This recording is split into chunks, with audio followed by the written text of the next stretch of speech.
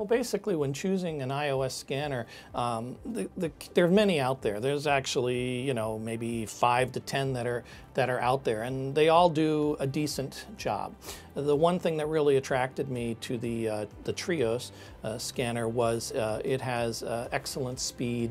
The technology itself is very conducive to the beginner. I think ease of use and then the ability for the speed and accuracy of the end result is what really drove me to do that. And being that the company has been a leader in this technology from the get-go, you know, that played a lot in it.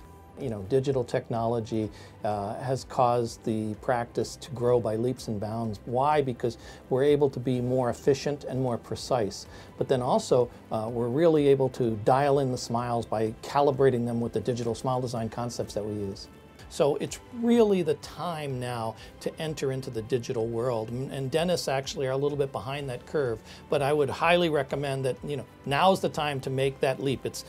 We've crossed the line. It's time to do it, and it's something that has to be done. It's a learned evolutionary process as far as the practitioner is concerned, but you can only go forward with this. It's time to move forward with digital.